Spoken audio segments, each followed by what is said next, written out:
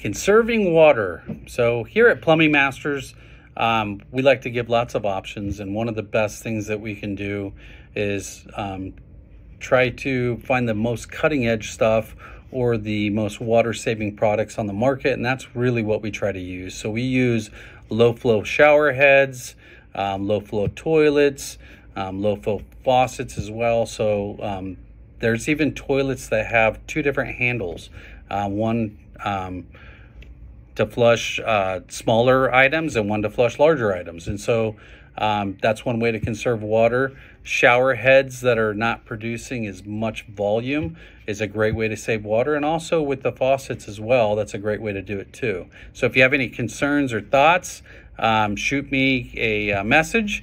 But at Plumbing Masters here in Arizona, that's how we do it. And it's going to help. We have a water crisis here. So thanks.